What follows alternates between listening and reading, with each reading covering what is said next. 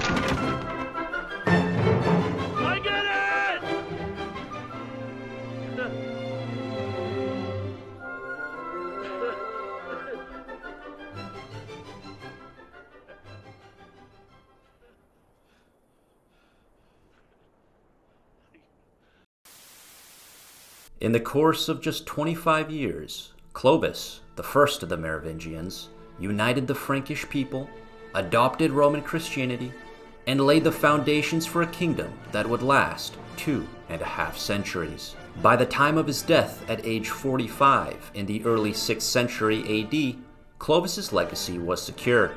As the old Frankish tongue gave way to French, the name Clovis became Louis, making him the namesake to 18 different kings of France. One could make the argument that Clovis was the most effective and memorable Frankish ruler until Charlemagne himself. And yet, none of these things changed the fact that Clovis was a thug that God had chosen to perform his miracles. That is, more or less, how the bishop and historian Gregory of Tours, our narrator for much of this period, would put it, though perhaps not in those exact words. To our pious but practical narrator, it was clear that God's will could be enacted even by the most vicious of his servants, one who cheated, lied, murdered, and betrayed everyone around him, spilling the blood of foes, friends, and family members alike. The thing is, Clovis had done all of this in pursuit of victory. And since victory for Clovis meant victory for Roman Catholicism, this barbarian king would not be remembered as a bloody Attila, Alaric, or Genghis Khan. It is almost as if the blood on Clovis's hands would transubstantiate into the fruit of Christendom in a reversal of the Eucharist limited to Christ's royal followers. It was not for kings to be entirely innocent. Kings could break the rules set down for others, because ruling was a hard business, especially in the Dark Ages. A king simply could not be expected to act like a saint, and as we shall see, the saints of this era were not entirely innocent either. When Clovis died, he left behind 4 sons to whom he equally partitioned his kingdom, roughly corresponding to the region of modern France. This would be a mistake, and it was only a matter of time before Clovis's sons were at one another's throats. But because an open confrontation would probably not sit well with their followers, the sons of Clovis resorted to schemes, plots, and conquests of surrounding territory, all in the hope of gaining the upper hand against one another and thereby reuniting Francia under one ruler. The eldest of Clovis's sons, Theuderic, ruled the northern part of the kingdom from the city of Metz. The next son, Clodomir, ruled southwest of him in Orleans. Childebert ruled a region sandwiched between them in Paris, and the youngest, Clotaire, who would outlast all of them, ruled northeast of Paris in Soissons. Clovis's famed widow, Clotilde, was mother to the younger 3, while the eldest son, Theuderic, was born by one of Clovis's earlier wives or concubines, the distinction still not being clear in those days. Clovis's eldest son, Theuderic, already had a capable and martially inclined son of his own, Theudebert, of whom we will hear more shortly. At varying times, The four sons of Clovis were at odds with the neighboring Thuringians, Burgundians, Visigoths, and other wandering barbarian peoples now settled, enacting their own bloody dramas as they carved up their realms, which orbited the fractured Frankish kingdom like so many doomed planets with alien inhabitants clinging to alien ways. Although the Burgundians had embraced Catholicism, the roots of their conflict with the Franks ran deep, nourished on the sort of blood feud that serves to remind us of the not-so-distant pagan past. Clovis's widow, Clotilde, a Burgundian princess who hailed from that southeastern land, accused the ruling branch of the family of murdering her parents. To avenge her mother and father, she urged her sons to make war. But in doing so, she unknowingly occasioned the death of her son, Clodomir, who would die in the fighting that ensued. Although their first campaign in Burgundy seems to have been reasonably successful, the second one was a disaster. We are told that the Burgundians lured Clotilde's son, Clodomir, toward their ranks by imitating the war cry of his army, before surrounding him, hacking off his head, and impaling it on a stake that they paraded around the battlefield. Despite presenting a unified front, the Merovingians were forced to retire and lick their wounds. 3 brothers now remained: Clotaire, the youngest, Childebert, the middle child, and Theuderic, the oldest, all of whom seem to have taken part in this second campaign. This is curious, because Theuderic was half-brother to the other sons of Clovis. Clotilde was not Theuderic's mother, and yet this war had been waged on the pretext of avenging her parents. The key word here is pretext, as it belies more practical considerations for waging war during this time, namely, the acquisition of land and plunder. So long as a Merovingian king could provide those two things, land and plunder, he was golden. Failing that, he risked losing face in front of his people, who at this point in time can still more accurately be described as followers rather than subjects, their loyalty not guaranteed, but instead earned or bought. Now, at this point, you may be wondering, what exactly happened after the death of Clodomir? After Clodomir's death, his children had been entrusted to their grandmother, Clovis's widow, Clotilde. Now perhaps would be a good time to mention that, through her deeds in life, Clotilde would become a saint in death, in large part because of the instrumental role she played in the conversion of Clovis and the Frankish people to Catholicism. Though she may have unintentionally caused the death of her son by instigating the conflict against the Burgundians in the first place, Clotilde seems to have made up for it by being a loving and dutiful caretaker of her grandchildren. That is, until she was given an ultimatum by her sons, Clotaire and Childebert, who had decided that they would sweep aside their nephews and split their dead brother's lands between them. The pair presented their mother with the scissors and the sword, signifying their intention to have their nephews either tonsured or killed. Clotilde's response to the ultimatum was chilling, even if we give her the benefit of the doubt and suppose that she might have failed in that pivotal moment to realize the weight that her words bore. "It is better for me to see them dead rather than shorn, if they are not raised to the kingship," she replied. Whether these words were spoken with quiet malice, or desperation, or unbridled rage, we cannot know for certain. Yet, in uttering them, Clotilde abandoned the grandsons under her protection, just 10 and 7 years old, to her ruthless sons. Clotaire, the youngest of her sons, is said to have performed the deed himself, stabbing both of his nephews to death. This while his older brother Childebert stood by weeping, unable to bring himself to take part in the violence, except perhaps to kill a few nearby tutors and attendants. There was in fact a third nephew, although he managed to escape the scene of the slaughter with the intervention of a few of his followers who had smuggled him to safety. This last nephew had the wherewithal to be tonsured, cutting his long Frankish hair and retiring to a monastery, for which he would be commemorated as a saint after his death. Thus, Clotaire and Childebert had succeeded in their ambition by some of the most vicious means imaginable, partitioning the lands of their dead brother between them, And then, life went on. Clovis's eldest son, Theuderic, had taken part in the fight against the Burgundians and sat out the assassination of his nephews.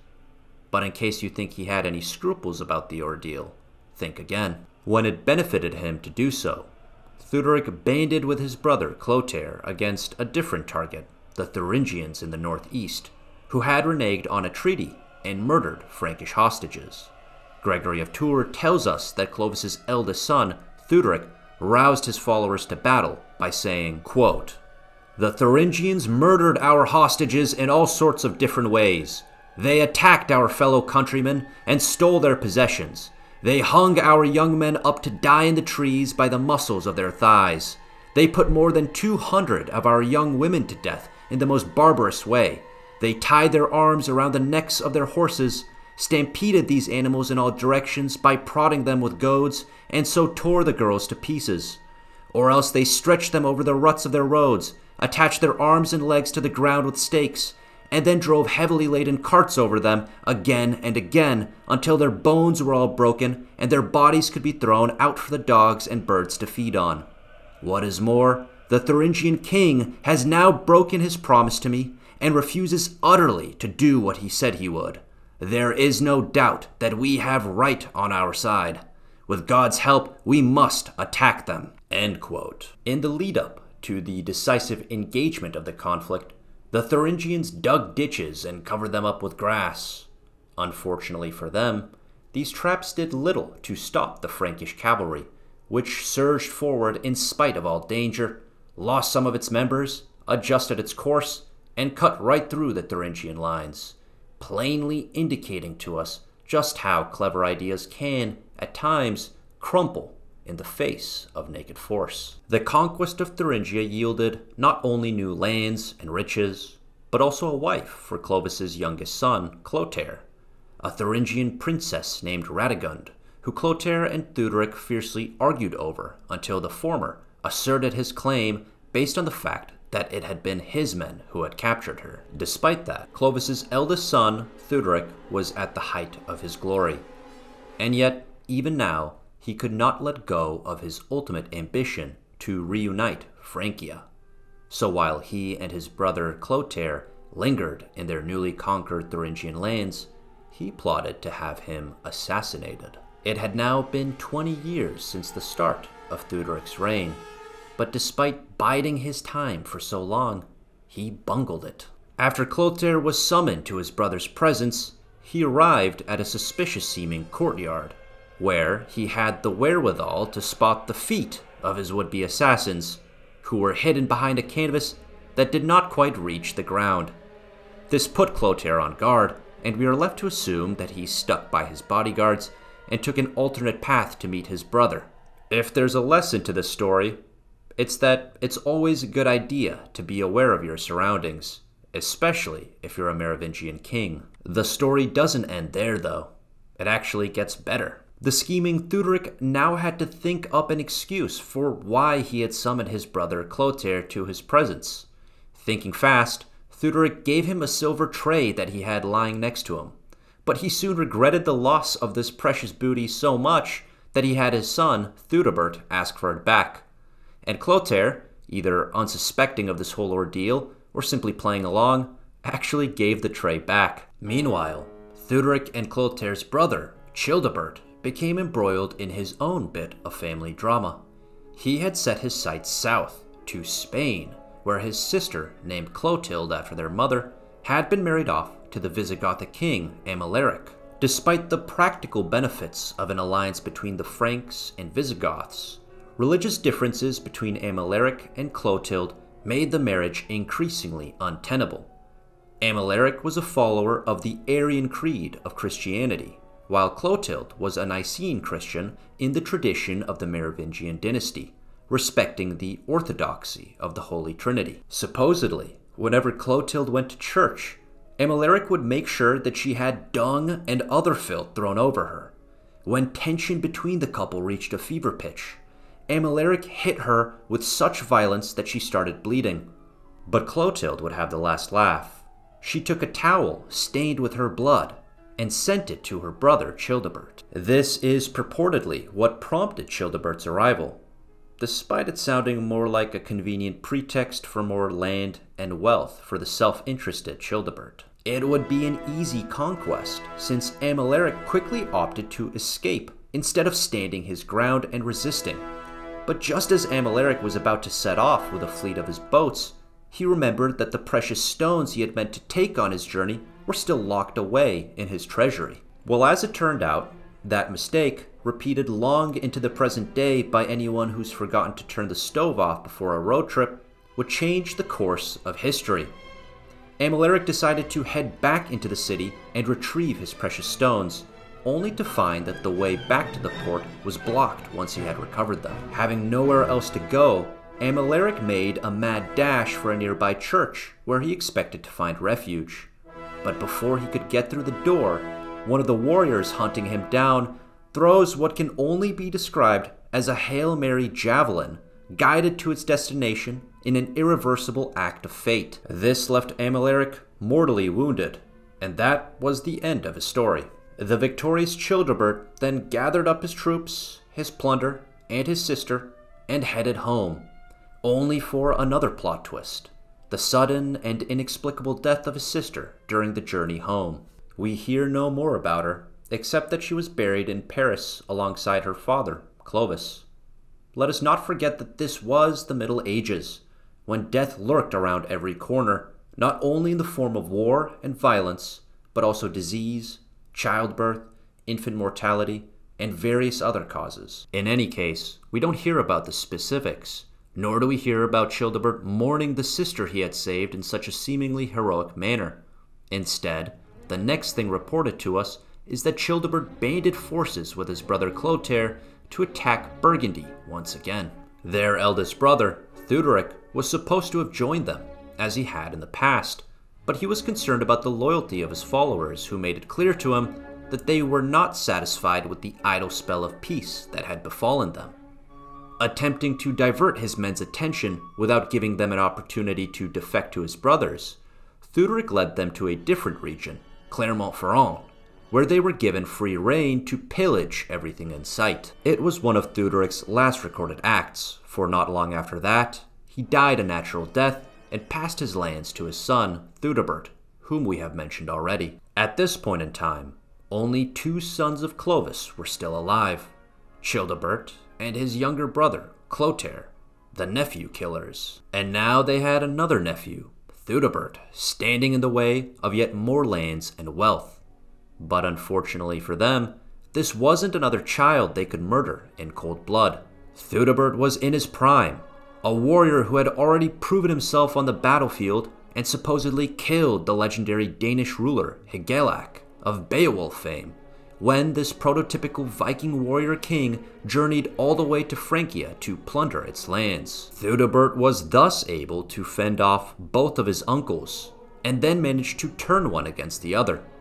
Ultimately, though, the status quo between the three remained in place. Of the many Merovingian rulers who followed Clovis, Gregory of Tours seems to have held Theudebert in high esteem, calling him a great king, distinguished by every virtue.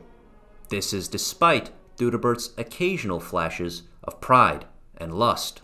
This was, after all, the first Merovingian to mint gold coins depicting his own image, rather than a Roman emperor. If that's not vanity, then I don't know what is.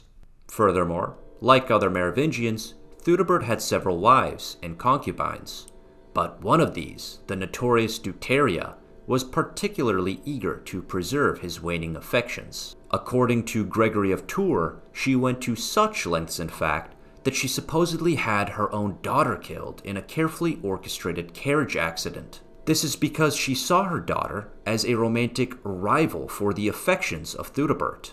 Like with many of the stories of the Merovingian period, we don't know if this one was an invention or part of a longer story. Whatever the case, though, Theudebert had already been 34 when he ascended the throne, ruling for not quite 15 years before dying prematurely. After being killed by a wild bison he was tracking during a hunting expedition, he left a sickly son on the throne who would die not long after that. Ultimately, his lands passed to Clotaire, who also inherited his brother Childebert's lands after he died of old age. The victory of Clotaire, the last of Clovis's sons, was now complete, his greatest allies in the end proving to be time and patience. Francia was reunited, if only briefly. Since Clotaire's victory was a long time in the coming, it did not take long for him to join his brothers and nephews in death, dooming the Merovingian cycle of internecine struggle to repeat itself. Clotaire had sired over 8 children with various wives and concubines. 2 of his sons had predeceased their father, and so the 4 that remained in the year 561 AD cleaved Francia into quadrants yet again. Charibert, the eldest of the brothers, ruled from Paris, though not for very long. His reign was a short and dissolute one, notable mainly for the fact that he was the first Merovingian king to be excommunicated by the Pope. Why, you may ask? Well, Charibert had 4 wives, not a problem in and of itself, except for the fact that 2 of them were sisters. Even in those days, that was a little bit much. Thus, after the short reign of Charibert, his land would be split even further between his 3 younger brothers. In order of seniority, these were Guntram, who ruled the southeastern kingdom of Burgundy from the city of Orleans, Sigibert, who ruled the kingdom of Austrasia in the northeast, and lastly, Chilperic, who ruled the kingdom of Neustria in the northwest. The eldest of them is known to history as Good King Guntram for his temperate, forgiving, generous, and pious nature. He is one of the very, very few Merovingians that comes across as a good guy. Despite that, or maybe because of it, he doesn't always cut the most formidable figure. At one point, for example, Guntram begs a congregation at a Parisian church not to assassinate him, at least for the next 3 years. That way, he explained, he could raise his successors and secure the Merovingian legacy. Nevertheless, Good King Guntram managed to play the game well enough, even as the families of his 2 other brothers became embroiled in a 40-year feud that left the Merovingians permanently weakened. The youngest of Clotaire's sons, Chilperic, had made his motives crystal clear from the get-go, attempting unsuccessfully to claim the entire Francian kingdom for himself right after his father's death. His brothers didn't let Chilperic get away with it, and a state of hostility soon existed between him and Sigibert. But it was only when Sigibert got married that the standoff between the brothers reached a head. Unlike the many Merovingian rulers who settled for low-born women, Sigibert had found himself an impressive, intelligent, noble wife, the Visigothic princess Brunhild. Not one to be outdone so easily, Chilperic set about getting hitched to Brunhild's sister, Gauswinth. Despite her initial reluctance to marry Chilperic, their marriage began smoothly enough.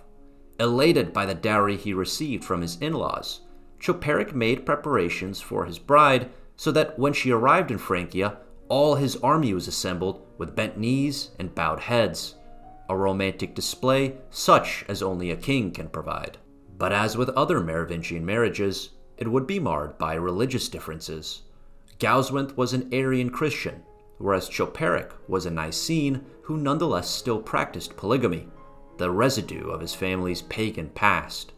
Initially, Chilperic relented to his in-laws' requests to honor the sanctity of a monogamous marriage, publicly abandoning his other wives and concubines. But before long, Chilperic seems to have hopped back into bed with the woman who had him wrapped around his thumb, the infamous Fredegund, a servant who had risen high by virtue of her beauty and cunning, who would go down in history as one of the most dangerous femme fatales of all time. Fredegund was perhaps the most consummate female political operator of the Merovingian world.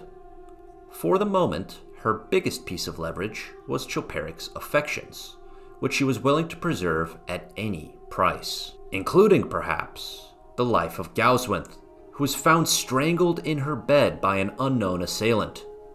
Little doubt remained when, only a few days after that, Fredegund and Chilperic were wed. Now, recall that Chilperic's brother, Sigibert, was married to Gauswinth's sister, Brunhild. The whole arrangement might have been kind of cute under different circumstances, But this was the world of the Merovingians, so instead of double dates, we get a blood feud. Brunhild was out for revenge for her sister's murder, and Sigebert was only too happy to oblige, having already locked horns with his brother Chilperic in the past. At first, it seemed that Sigebert would be the brother to triumph. Over the next few years, he conquered most of Chilperic's kingdom, bit by bit, until, in his moment of triumph, he was struck dead, not by a warrior's axe or a wild animal's horns, but instead by the daggers of two assassins sent by none other than Fredegund. Sigebert's widow, Brunhild, now placed herself and her son under the protection of good King Guntram. Knowing her rival's duplicitous ways, Brunhild had the son, Childebert II, lowered from a window in a bag and spirited away to the city of Metz, where he would be safe, at least for the moment. Since Guntram would lose both of his sons to dysentery, he named his son, Childebert II, as his heir, and decided to safeguard his lands against the ravenous power couple of Chilperic and Fredegund, who persisted in trying to wrest control of Guntram's lands until Chilperic's death. We are told that Chilperic died on a hunting excursion, not because of some wild animal, but at the hands of another unknown assailant, who stabbed him to death when he let his guard down. I know what you're asking. Could his wife, Fredegund, have been involved? Did she perhaps get tired of sharing power with her husband? Did she have another motive?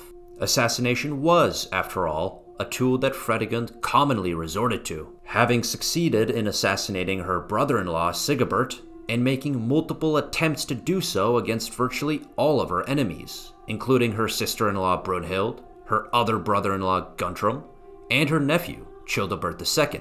Like other Merovingian queens, Fredegund had been jealous of her daughter and supposedly wanted her dead too. Gregory of Tours tells us, quote, "Fredegund waited for her opportunity and under the pretense of magnanimity took her daughter to the treasure room and showed her the king's jewels in a large chest. Feigning fatigue, she exclaimed, 'I am weary. Put thou in thy hand and take out what thou mayest find.' The mother thereupon forced down the lid on her neck and would have killed her had not the servants finally rushed to her aid." End quote. Ultimately, we cannot know for certain whether Fredegund played any part in her husband's death, nor can we know whether this story involving her daughter has any basis in truth. The story with her daughter sounds too much like a recycled amalgamation of the past stories that we have heard of the Merovingians. Nonetheless, it's interesting that Gregory accuses Fredegund of attempting the murder of her daughter, but does not make any accusations related to the death of her husband Chilperic. This suggests to us that Gregory did have some interest in getting the facts right. However, he certainly had his biases. Gregory's assessment of the now-deceased Chilperic in particular seems unfair. He goes so far as to call him the Nero and Herod of his time, most likely in large part due to Chilperic's run-ins with the clergy and with the city of Tours, Gregory's hometown. In life, Chilperic consciously emulated the Roman emperors, building amphitheaters in Soissons and Paris to hold circuses for its people. He would have probably been shocked to be compared to Nero. Another side to Chilperic was his pseudo-intellectualism, which set him apart from the rest of the Merovingian warrior kings content to rule, for the most part, with the sword. Unlike his predecessors, Chilperic was not just literate. He went as far as composing poetry and making attempts to reform the alphabet through the introduction of 4 new characters. Chilperic was actually a contemporary of Gregory of Tours, and there exists a piece of art made much later that depicts him listening with sublime disinterest as Chilperic reads him one of his bad poems. This was all harmless, but a more dangerous side of Chilperic's intellectualism came out when he discussed matters of theology. Chilperic had some radical ideas about the Trinity, which only served to further indict him in the eyes of our narrator, Gregory, who once had occasion to reprimand him. Gregory told the king, quote, "It would suit you better to watch out that you do not make God or his saints angry, for you should know that the Father, Son, and Holy Spirit are all distinct in person. In these 3 persons there is one glory, one eternity, one power. To which Chilperic responded, "I will expound these matters to wiser men than you, and they will agree with me." End quote. Gregory tells us that Chilperic had an annoying habit of doing this kind of thing, dismissing everyone who disagreed with him as an idiot, including some of the most prominent theologians in history up to that point. This got under Gregory's skin, and he was supposed to have retorted with, quote, "He will be no wise man, but an idiot who would want to follow what you propose." End quote. Some way to talk to a king, and a vivid illustration of just how much power a bishop could wield in those days. Part of the reason why was their link to the ancient Roman past, not only through Christianity, but because many bishops, like Gregory of Tours himself, were descended from ancient Roman senatorial families. Nonetheless, with the death of Chilperic, Gregory must have breathed a sigh of relief, even if things were only gonna get worse from here. Chilperic's widow, Fredegund, arguably much worse than him, was now in control of the kingdom of Neustria in the heart of France, ruling as regent on behalf of her son with the blessing of the ever-forgiving Guntram. In opposition to her was Brunhild, ruling Austrasia in the northeast. Officially, Brunhild was no longer regent by this time, yet she still exercised considerable influence over her young son Childebert II. Despite occasionally biting the hand that fed him, Childebert II succeeded to the throne of Burgundy upon the death of the good King Guntram, and he was now poised to take over all of Francia in the twilight years of the 6th century. All that stood in his path was his mother's ancient enemy, Fredegund. As we know by now, this was not a woman to be trifled with. Fredegund personally led her forces into battle like some evil proto-incarnation of Joan of Arc, and she routed the forces of her nephew, Childebert II, who died the following year after being poisoned. You can guess who his mother, Brunhild, blamed for the assassination. If you had asked Brunhild, she would tell you that all the great tragedies of her life could be laid at the feet of one woman. Her sister, her husband, and her son alike, all dead before their time because of Fredegund. But for all this tragedy, Brunhild did not despair. Instead, she ruled as regent of Austrasia and Burgundy on behalf of her grandsons. Everything was in place for a final showdown between these two feuding queens.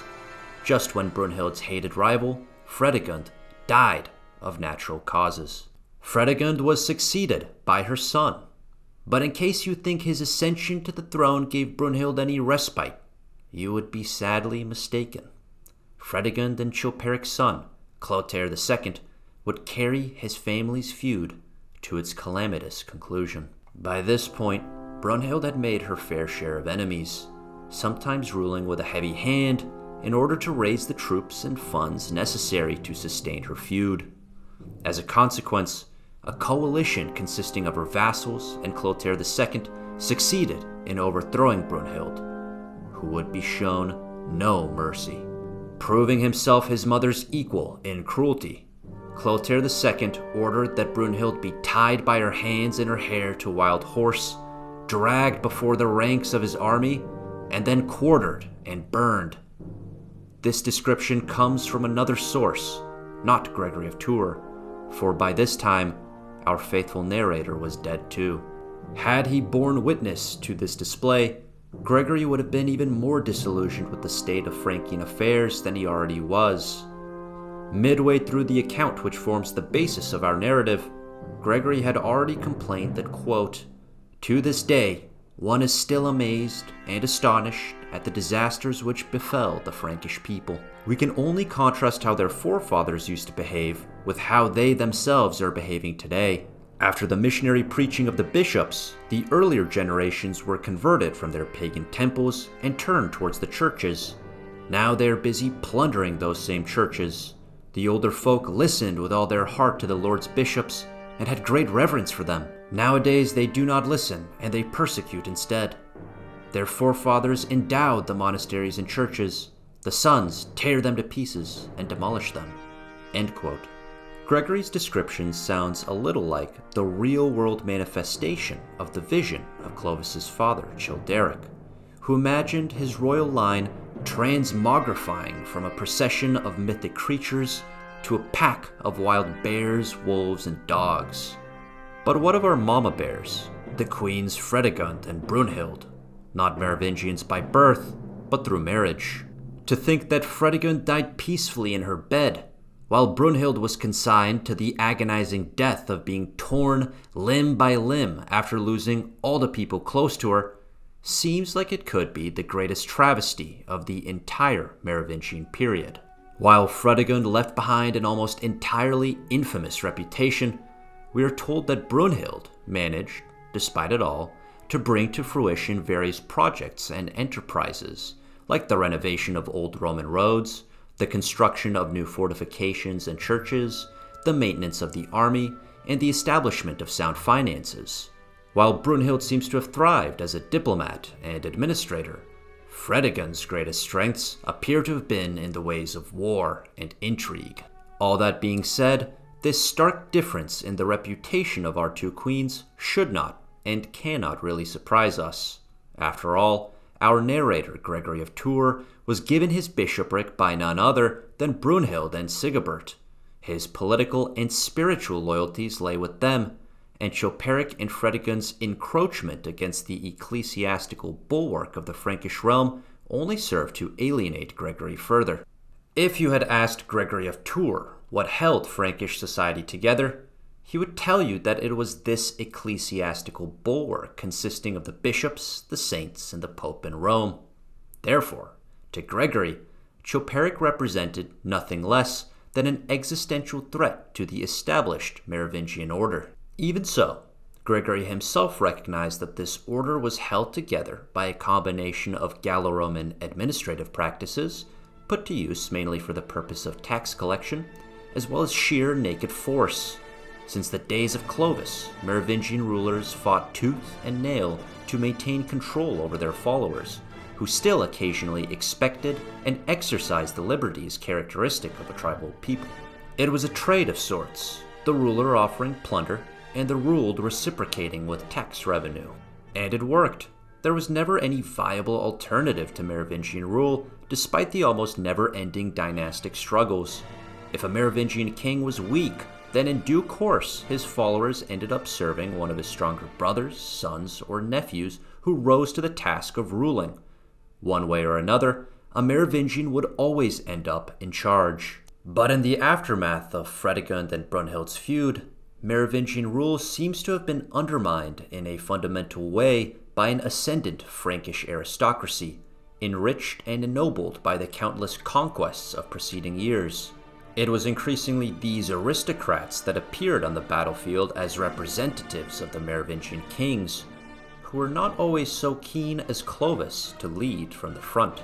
Immediately following the conclusion of the Great Merovingian feud in 613 AD, Clotaire II, also called Clotaire the Young, had to contend with the Frankish nobility that began by asking for the finger before biting off the entire hand. Within a year of his coronation as the king of a united Francia, they forced Clotaire to sign the Edict of Paris, which gave the Frankish nobility new rights and privileges, including more oversight over court positions as well as tax cuts. A couple of years after this edict, Clotaire was forced to make a further concession. The mayor of the palace, an important court position, became an office that was held for life. These mayors, the first of which had been servants concerned strictly with the affairs of the palace, steadily accumulated more and more influence until they eventually became the power brokers behind the Frankish throne, a byproduct of their proximity to power during tumultuous times. Already, one mayor of the palace played an instrumental role in the capture of Brunhild, having turned her over to Clotaire the Young. Now there was another mayor, Pepin, whose name you would do well to remember. This Pepin pressured Clotaire to give up the entirety of Austrasia, a third of his realm, more or less, to his heir, Dagobert. Even though this would split the realm, Clotaire seems to have had no choice but to oblige him, since Pepin, alongside his great ally, Bishop Arnulf of Metz, refused to rise up in support of Brunhild at a critical time in Clotaire's struggle against her. Obviously, Clotaire could renounce this obligation had Pepin not commanded vast wealth and influence. Thus, in 623 AD, Pepin became mayor of the palace at Austrasia, raising the young Merovingian prince Dagobert to maturity alongside Bishop Arnulf. According to a popular legend encouraged by Charlemagne, the descendants of these two men, Pepin and Arnulf, would be none other than the Carolingians. For the moment, they still had a king to serve. When Dagobert assumed the throne after the death of his father, Clotaire the Young, he sought to rectify his family's situation. Combining the ruthless energy of a Clovis and the cunning of a Charlemagne, as one historian memorably put it, he was the last of the Merovingians to hold real power, with his domain encompassing not just Austrasia, Neustria, and Burgundy, but also Aquitaine.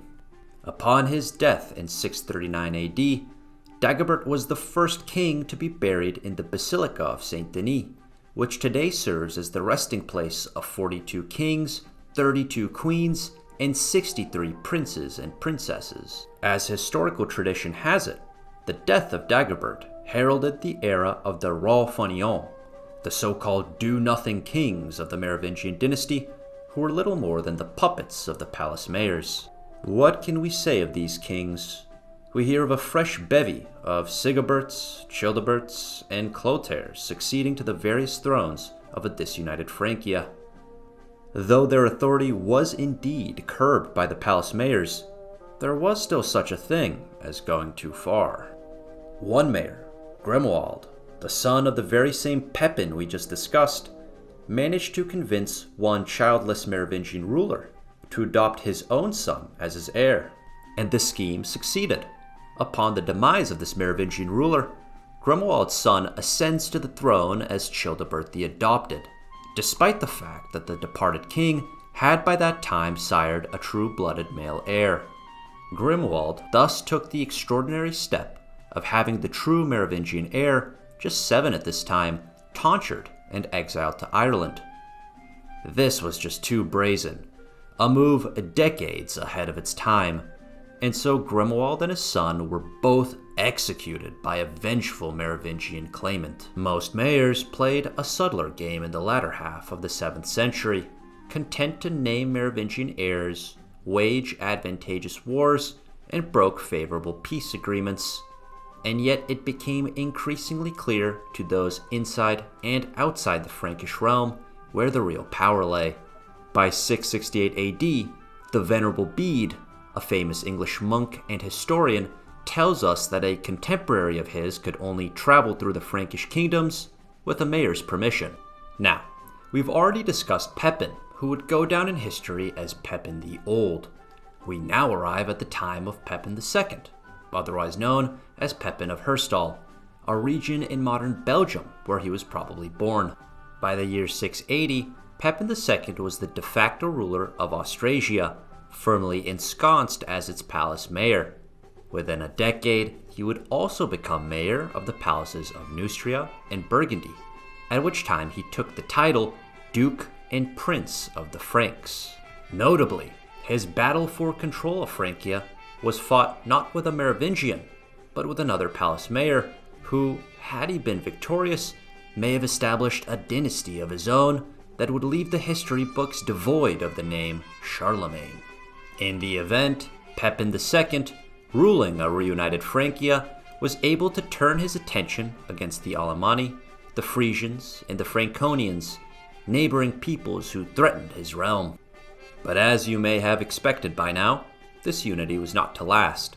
In 714 AD, Pepin II died at the ripe old age of 79, and he took the significant step of naming his grandson, the 8-year-old Theudwald, as his heir, as if he were a monarch.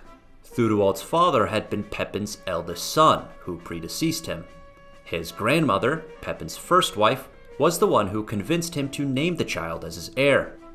In doing so, Pepin passed over his other son, who was still very much alive, a man who would be known to history as Charles Martel. Martel meant the hammer in Old French, a name that Charles earned on the field of battle.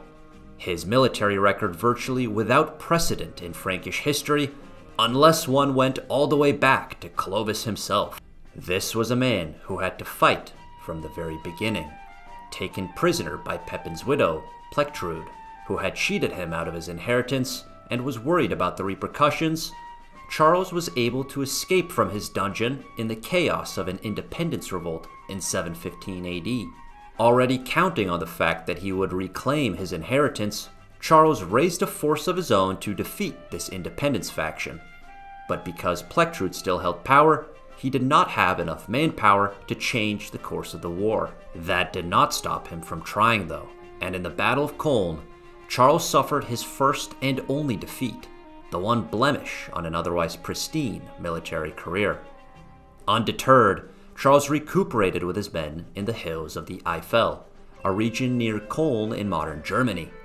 He then mounted an ambush against the enemy forces, who were so surprised by this bold maneuver that they fled despite, in all likelihood, still outnumbering Charles' forces. He followed up this victory with another at the Battle of Vincy, but before he could march on Paris and end this independence revolt once and for all, he had to root out the scheming Plectrude and her grandson, who were ensconced in Colne, and reunite the forces meant to be under his command. Charles was, of course, victorious, but this is when he surprises us, in a good way. Charles spared both his father's widow, Plectrude, who was allowed to retire to a convent, as well as his nephew, Theudwald, who served in Charles' army.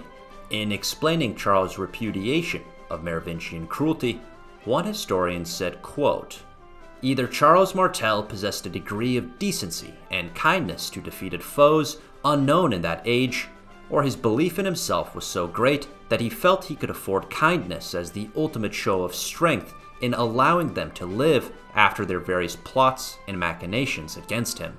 End quote. One is reminded at once of Julius Caesar, whose own policy of clemency set him well apart from his contemporaries.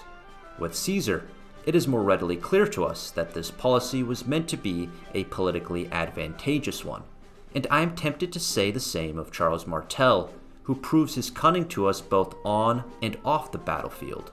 Knowing that he still needed a puppet Merovingian ruler to cloak his power behind, Charles appointed one before squashing another rebellion mounted by the combined realms of Neustria and Aquitaine.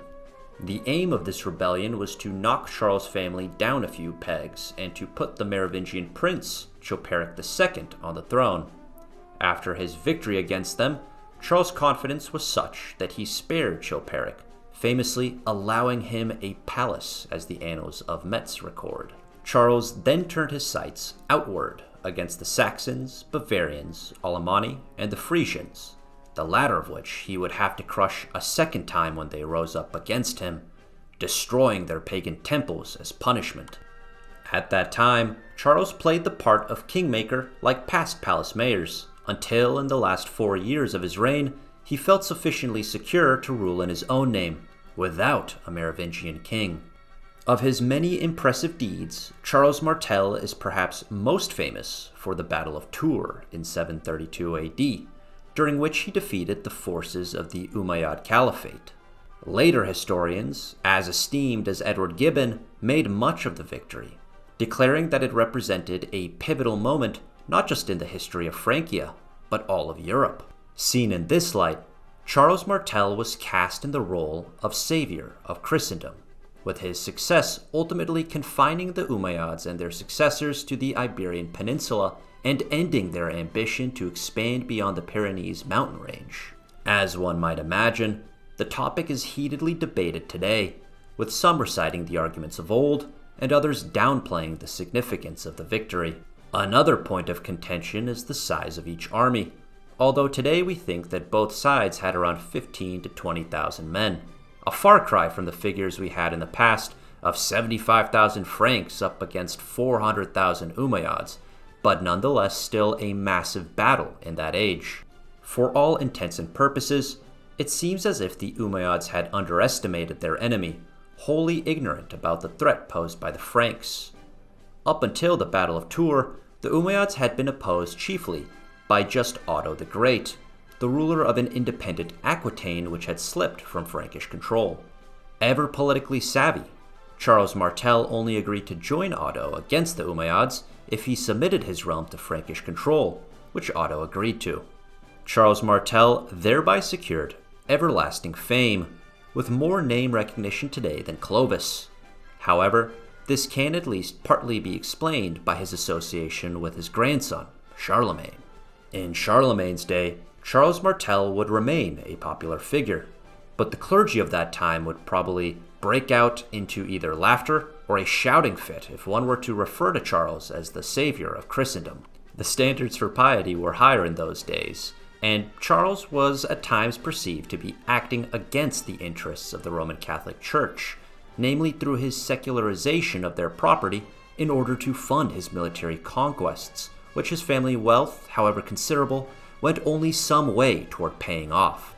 Nonetheless, it's hard to believe that none of these clergymen would be sympathetic to the idea that such appropriations were necessary in a time of perceived crisis, especially in the face of the threat posed by the Umayyads, regardless of whether they had come north to conquer or just to plunder. Ultimately, Charles Martel bequeathed to two of his sons a unified Frankish kingdom, and for once in our 2-century-long narrative of bloody upheavals and shaky successions, Charles' two sons, Carloman and Pepin III, seem to have gotten along just fine. They did have to sideline their two other brothers, who, according to Charles' wishes, did not get any land, but they did not fight one another. Instead, the brothers seem to have supported one another, putting another puppet Merovingian in charge and then neutralizing the Aquitanians, Saxons, and Bavarians as necessary.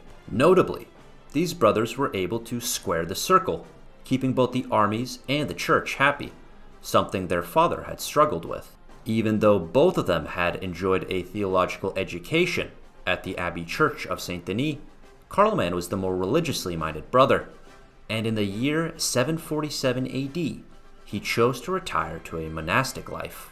Rather than being tonsured at sword point, Carloman would be tonsured in Rome by the Pope himself. He was, in the words of one historian, quote, the first of a new type of saintly king, more interested in religious devotion than royal power, who frequently appeared in the following 3 centuries, and who was an indication of the growing impact of Christian piety on Germanic society. End quote. But before this saintly king would give his life to God, he had some unsettled business, which he resolved at the infamous Blood Court at Cannstatt, during which he lured thousands of noblemen who had taken part in an uprising against him and summarily arrested and executed them, effectively wiping the tribe of the Alemanni off the face of the earth.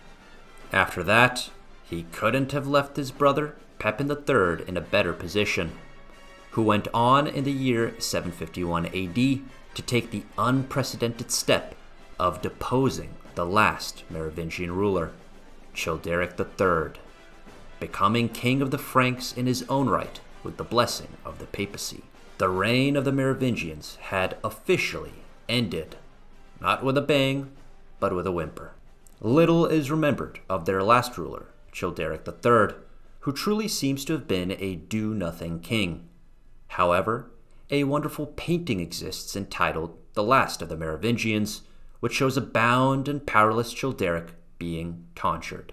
As his auburn locks tumbled to the ground, this last Merovingian king must have felt the same humiliation that many of his defeated ancestors had once felt. But unlike them, this defeat was not just his own. It was the defeat of an entire dynasty, the end of an era, and the start of a new one. Though the Merovingians' time under the sun might seem to you messy and dysfunctional, an era of incessant civil war, scheming, and kinslaying, it is worth reassessing all that the Merovingians had achieved. The administrative structure that had developed during the Roman period was carried into the Merovingian one, its primary function being the division of the realm into taxable provinces.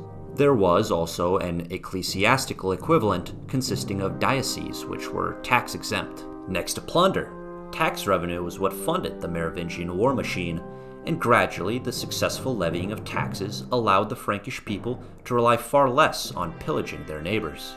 The Franks also circulated Roman coinage, until, starting with Dudebert, they began to mint gold and silver coins with their own likenesses. This facilitated more efficient forms of tax collection and commerce, even if plundered treasure, jewels, and gems still constituted a major source of Frankish wealth.